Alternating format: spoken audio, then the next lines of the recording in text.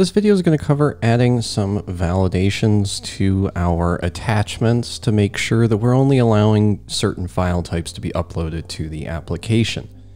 Now, as you might recall from a previous episode, we implemented this attachment feature to our real-time messaging app. And if I come down to videos, I should hopefully have a whole bunch of different file types that I can attach here just to make sure that they work. So I'll click on all of them. They all get added up, and then you get a little scroll bar, and I can say test, and I can send this entire chat message, and then everything hopefully gets sent as you would expect. One issue that was mentioned in a comment is how do you stop people from uploading malicious code?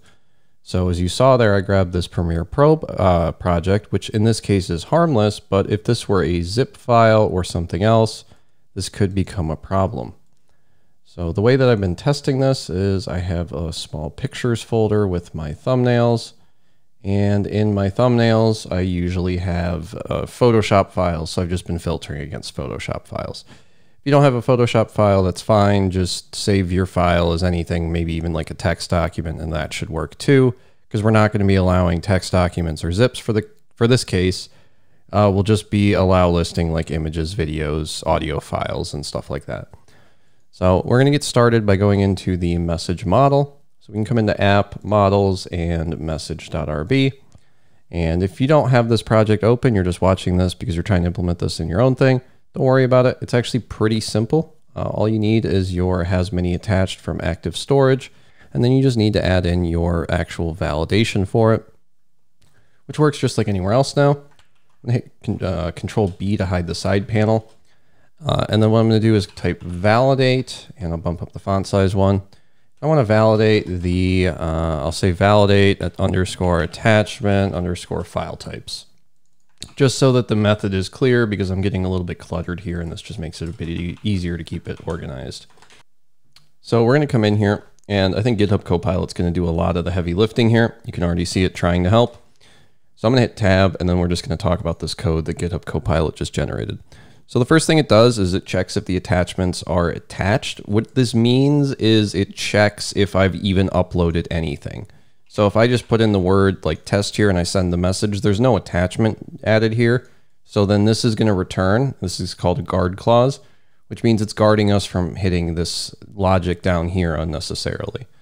So we can sort of ignore this for now because it's doing what we need it to. And then it's iterating through each of the attachments because, again, we has many attached, so there's multiple attachments. If you don't have multiple attached, you probably just skip this loop and you just do what's inside of it. And then it says, unless the attachment content type is in this list of allowed things. So it's just the same thing as doing like a if not in there. It's just an inverted form of that. But of course, we added the ability to upload audio, images, video, and other text files. So what I'm going to do here is we have the image JPEG, the image PNG, the image GIF, or GIF if you're trying to start a fight. Video MP4 is fine, but I also want to add video/MPEG because that's a format that I use for my videos. And then I'm going to add audio / and I think I use WAV, but you can also add audio /MP3. I need to change this to audio. And that's just how you add the file types. There's quite a few of them to explore and look around.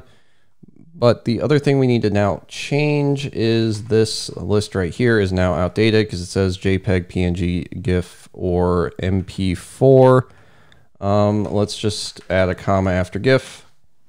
And let's see what else GitHub Copilot can generate for us. There we go, MP4, MP3, or WAV. So again, really nice to have GitHub Copilot helping out here. Otherwise, I might have to use a couple brain cells, and that just sounds like it's torture. Let's now come over to App Controllers and the Messages Controller. So in here, what we're going to do is after we create the message, we now have a validation. So what we're going to do is we're going to say, maybe this is now not a messages.create, and instead it's like a messages.build. And then you just come down here and you say if at message.save, then I guess we don't want to do anything. And then we can say else, do something else. So if the message saves, really we're not going to do anything with it, right? So I guess what we do in that case is we just say unless the message save, we can then do a render for the turbo underscore stream. And then we want to render a turbo underscore stream dot update. And we will target, I think I called it flash. I'm not really a fan of that name, but that's okay for now. We need a partial. See, sometimes GitHub Copilot can be less than helpful. Actually, I don't know if this is Copilot or, yeah, it looks like it's Copilot maybe.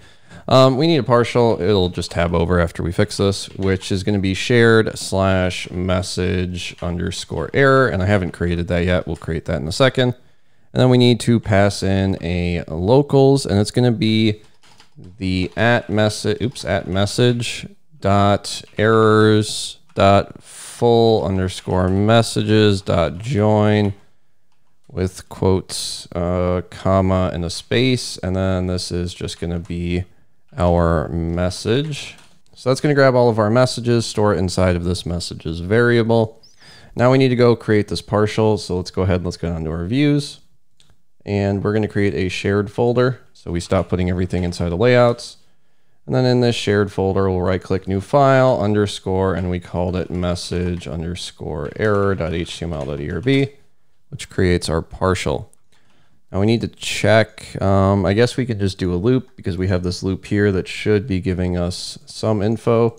So let's just do something like a messages.each do message.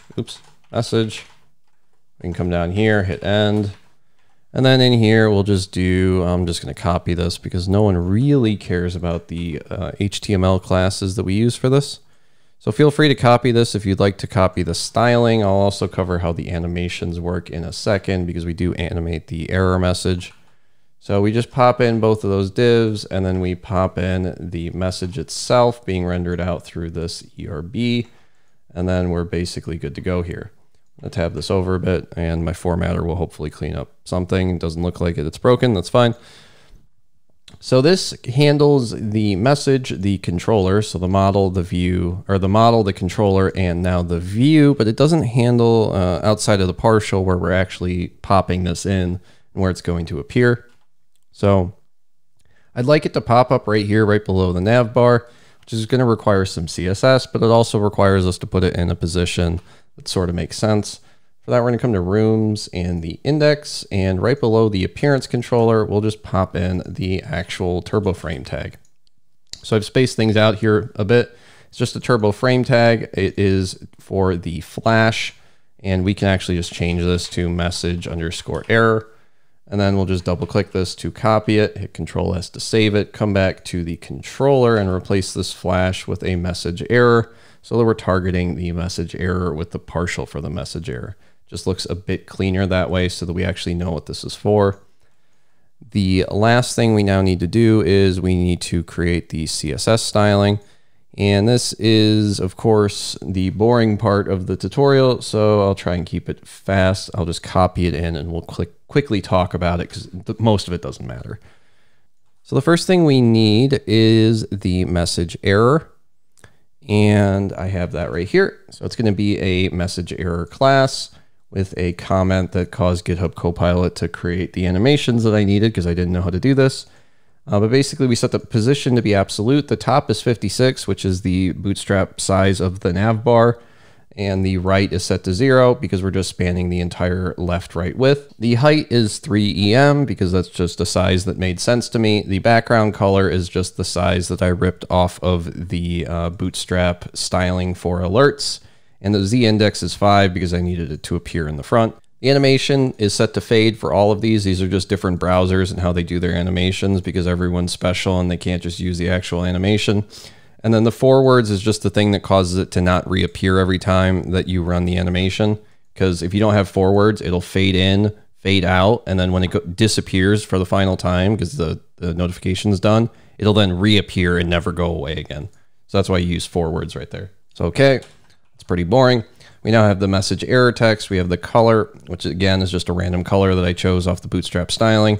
We set the text align to center, and we give it a padding top of 0.5 EM. Now for the last part, we gave this a fade animation. So we have to create the keyframes for fade. And this is sort of how it works in video editing as well. You set the original opacity, in this case it's 0, which means it's invisible. You then set it to whatever your target opacity is slightly later. So in this case, I'm setting it to 10% later, which is 10% of 3 seconds. And then we leave it alone for the duration. And then when we finally want it to fade out, that's when we set it to the opacity it's been at. And then we fade it out. Reason being, if you don't have this here, for 80%, or I guess 90% of the duration, it'll go from 0 to 0.8 to 0.7 to 0.5, whatever, it'll interpolate, which isn't what you want, because you want it to be visible for most of this time. So like for 80% of the time, you want it to be fully visible, and then you want it to start fading out. So you have to set this weird keyframe where you're sort of saying between these two periods right here, it needs to stay 1. And then after these two periods and before these, that's where you do the fading back and from 0. So we can save that. We can come over here and we can pray that I didn't mess anything up, which I'm sure I did because I did a little improv there and I never follow my notes. So there we go. I did mess something up. It looks like that's message instead of messages. Let me just test this in the console. I'll zoom in. If we do messages, we don't have a messages, so that's something else to look at. Right here, we're passing in messages to the message error. Let's come into message error. This should be messages. I don't know why it's having a problem. Oh, I see. Let's take this. Let's change it to message. And let's come into here. We actually don't need this, but we do need a check to see if the message is defined. So we'll just throw that in real quick. I don't know why I thought this made sense. Now let me refresh and let me try something that we know doesn't work. I'll throw in the Bootstrap PSD. And now it tells us the attachments must be a JPEG, PNG, or whatever else, which will also hopefully work if I try to upload 2 files. Still says the same thing. Message doesn't go through. If I try to just upload an image, test, that gives us the image again. Now let's go test our videos. So I'll come over to here. I'll include a video that's an MP4, a picture, a WAV file, I guess, and a PNG maybe. It seems like it's most of what we want to test. I'll just throw all of these in here and do ASDF as the message. That doesn't work. It was a PNG, a GIF, a video. It looks like the MP4 works. The WAV doesn't work. So let me go ahead and let me see why WAV doesn't work. Okay, we figured it out by going over to this list of tables that I believe this is based on. And in here, if we search for WAV, we get this lovely result, which totally is what my next guess was going to be for what this is called. GitHub also loves having a file this large. It is audio/vnd.wave is what we needed for the WAV file type. Of course it is. So let me try to put this in here and see if this causes it to work better. We'll get rid of the comma and then we'll add this in, and I'll leave this in the video just so you can see me try to troubleshoot. That did not work. Okay, what if we instead just try WAV for this? Maybe it's only a audio form and that's what I'm getting wrong here. I hate everything. Okay, so I figured it out. It is actually, surprise, a pull request that got merged that overrode the new way of doing it, which I found, with the old way of doing it. So it reverted the new way to the old way. So now you have to use audio/x-wav if you want to host a WAV file. So I added in the audio/x-wav into our content types. And now, thanks to this PR from 2021, we are able to add in audio files. So let me try to do the video. Let me do a small video. The MP4, the WAV, a PNG, a JPEG. I guess we'll try all of these and we'll try to send them all. Testy boy. We'll send all of those and we have the audio file, which sounds like I'm talking. We have the video.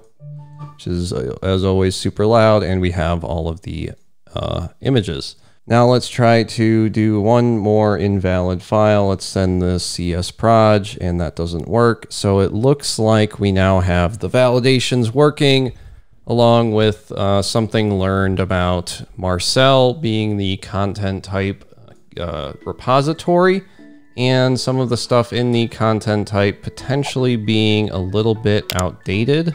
So I guess I'll leave a link to this content type in the video description, but I would also be aware that it might be outdated with some of the content types that it has. But that's going to do it for this video. Hopefully this video was helpful, and if it was, hopefully I'll see you in the next one.